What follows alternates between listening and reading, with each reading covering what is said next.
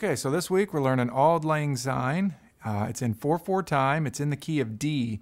D is in dog, but we're in open G tuning. So G, B, D, G, B, D tuning, but it's actually in the key of D.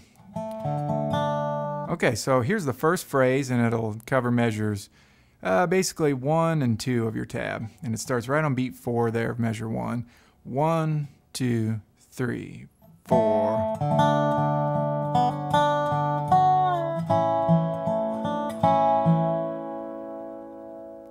So once again, starting on beat 4 of measure 1. 1, 2, 3, 4.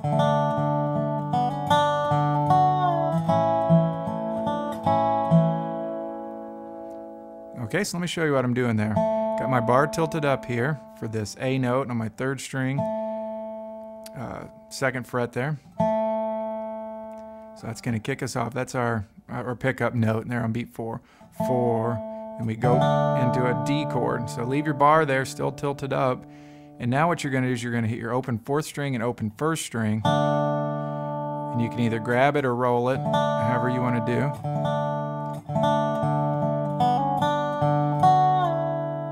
So the timing on this is probably what will be tricky for you.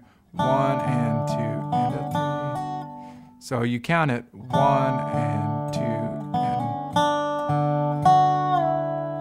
1 and 2 and a 3 and 4 and 1 and 2 and a 3 and 4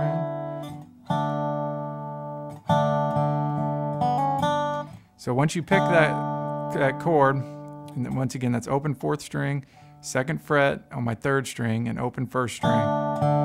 Make sure you're in tune there. Then you're going to just kind of arpeggiate it. So open 4th string and then 2nd fret on my 3rd string.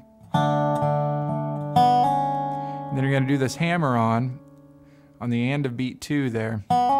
And that's an open 2nd string to hammer on my 2nd fret on my 2nd string. To an open 1st string there.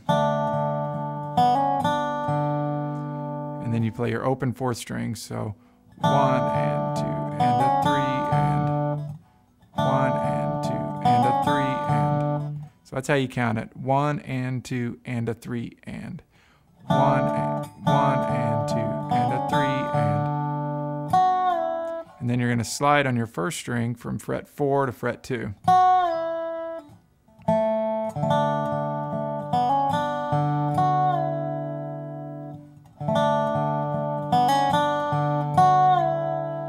Just like that. Okay, now it moves to an A chord. And that's pretty simple. You just leave your bar straight there on your 2nd fret. And then you're going to play your 6th string, 2nd string, and 1st string on your 2nd fret there over that A chord. And then go ahead and arpeggiate that 4th string and then 3rd string. And the counting's the same. Those are 8th notes. 1 and 2 and. And then you're going to pull your bar back to get that open 1st string. So 1 and 2 and 3 and. Once again, the timing on that. 1 and 2 and 3 and. 1 and 2 and 3 and. And then this is the pickup. That's beat 4 of measure 3 there. And you're just sliding down, bar tilted up, sliding down from fret 4 to fret 2 on your 1st string. So once again, all of measure 3 over that A chord sounds like this. 1, 2, 3, 4. 1 and 2 and 3 and 4 and. 1 and 2 and 3 and 4 and. Then we move to our next phrase, which is over that D chord. So let's try the whole measures 1, 2, and 3. Here we go. 1, 2, 3, 4.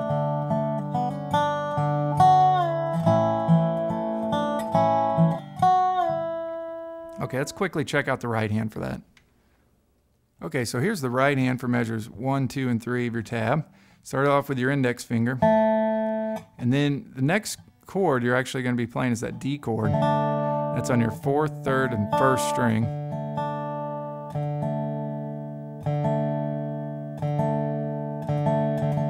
Making sure I'm in tune there.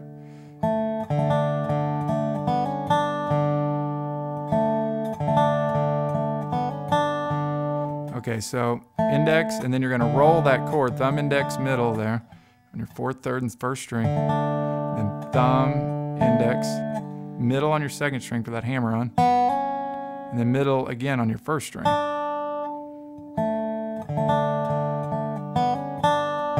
To your thumb there. So once again, index.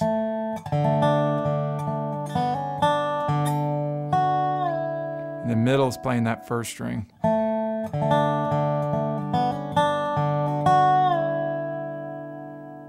Okay, that's basically measures 1 and 2. 1, 2, 3, 4, 1 and 2 and a 3 and 4 and. Okay, and then measure 3.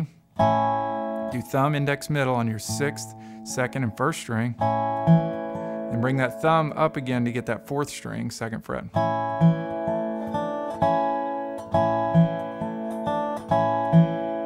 See how I do that? Grab that thumb, index, middle, then bring my thumb up for 4th string, index on my 3rd,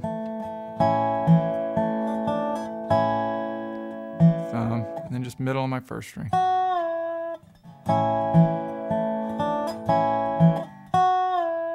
Okay, so measures 1, 2, and 3 with the right hand. 1, 2, 3, 4, 1.